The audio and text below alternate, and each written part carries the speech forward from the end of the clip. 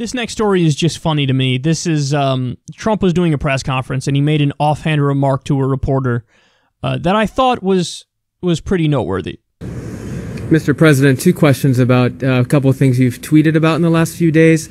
Were you meaning to criticize Vice President Biden for wearing a mask yesterday?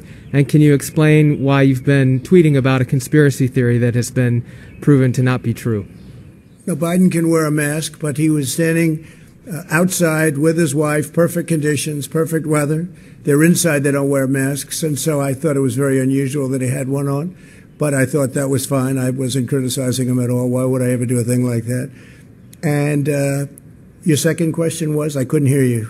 Can you take it up because I cannot hear you? I'll just speak louder, sir. Oh, okay, good. You want to be politically correct. Go ahead. No, sir, I just want to wear the mask. Go ahead. Come on, man. He's like he's like a parody of an anti-science right-wing person. That's what he is.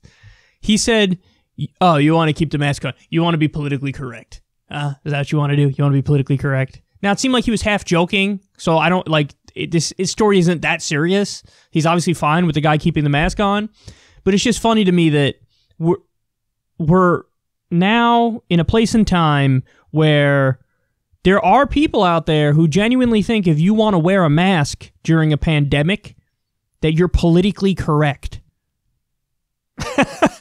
My interpretation of somebody wearing a mask during a pandemic is that they want to be safe, they want to be careful, they don't want to die.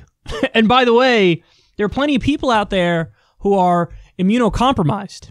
And as we know from all the data and all the evidence, people who are immunocompromised and have certain pre-existing conditions, respiratory problems, for example, if they get coronavirus, they get hit hard, son. So, like, if you're older, the numbers show you're at greater risk of coronavirus killing you. If you're immunocompromised or you have, like, respiratory problems or any of a number of problems, that is worse off. You're worse off and you could die. So, Trump has no idea if that guy could have, you know, some sort of pre-existing condition. That guy could be immunocompromised. I mean, he really called it politically correct? It's politically correct to wear a mask. Me, bro? I don't wear a mask in a... I'm a macho man. I don't wear a mask in a pandemic. All right? That's not macho. That's not like... They're freaking... It's a virus, and it's tiny, and it's invisible to the naked eye. To not wear a mask, there's nothing, like, strong about that or masculine about that. Like... And for Trump, of all people, like, you're always around other people. You're the president. And so whenever you're with somebody, you are with not just them, but everyone that they've been with in the past couple days or since the last time they took a shower, let's say, in the last day. So, like, do you really, everybody around you and everybody they've been around in the day, that's a lot of people. If just one of them gets it, then you can get it. It is kind of amazing that he hasn't gotten it to this point, isn't it?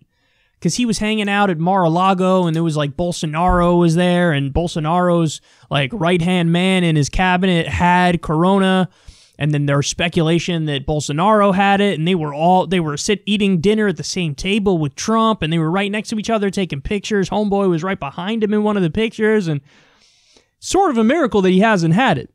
Or maybe he has had it, and he has got the immunity, and he's just one of the people who's genetically kind of lucky and predisposed to being asymptomatic. I don't know. We still don't know all that much about this virus. But what I do know is wearing a mask is not politically correct. One could argue it's just correct.